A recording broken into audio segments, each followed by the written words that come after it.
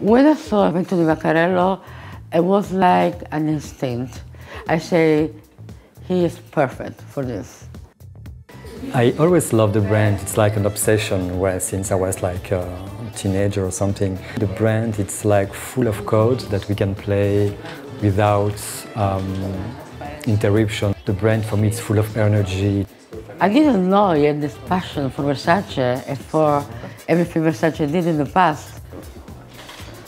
Maybe for the It could be Versus, could be Vaccarello, could be many things. Versus in the 90s, she was the cool girl, the cool guy in the rock and roll world.